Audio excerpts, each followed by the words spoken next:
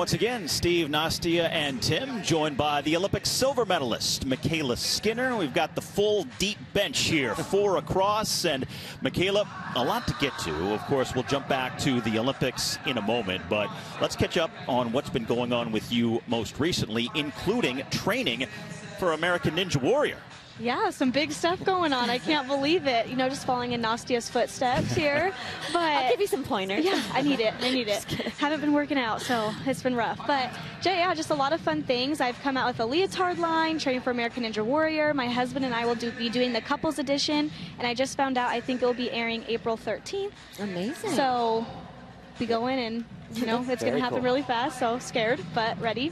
And then finishing school at the University of Utah, so finishing my last year and, you know, kind of just retiring from the gymnastics life. So it's cool being able to sit back in the stands, doing some MC stuff here at the meet, and just getting all these experiences and getting my feet wet a little bit. So speaking about being at a competition, let's kind of go back to the Olympics in Tokyo. And it was kind of a little bit of a whirlwind for you. You thought you were done with the competition, and then all of a sudden get a text or a call, and then you find yourself with an Olympic medal standing there on the podium. So talk a little bit about that. Yeah, I mean, the main goal was just to make the Olympic team for me, and I didn't know whether I would be competing individually or not, or on the team, and then I got the individual spot, and I was really hoping to place for, you know, floor and vault and have the opportunity to maybe go in, and I didn't. So, you know, I thought I was going home, got to step in for Simone, crazy story, and all of a sudden, before you know it, I'm with a silver medal around my neck up on podium. And it was funny because Simone was like,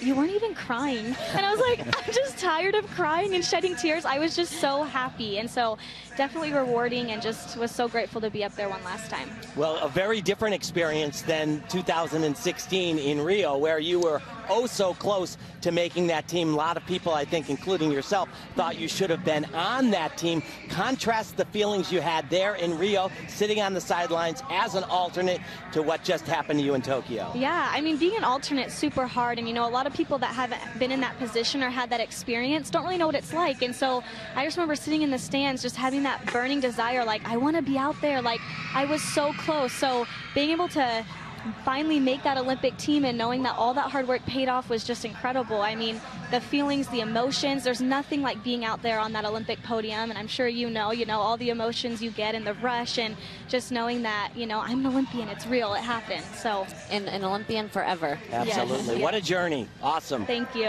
And Mykayla, before we let you go, what's harder, the Olympic vault or the salmon ladder and the warped wall in American Ninja Warrior? Okay, definitely the warp wall.